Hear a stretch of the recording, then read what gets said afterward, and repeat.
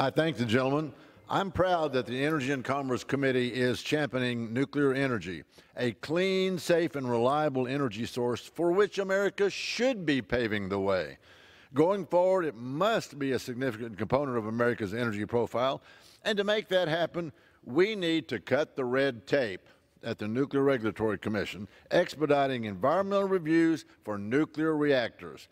Time and time again, the environmental review process takes entirely way too long. My bill, Modernized Nuclear Reactor Environmental Reviews Act, is a part of this Atomic Energy Advancement Act. It will reduce duplicative efforts and speed up the review process for nuclear reactor applications. So let me reiterate.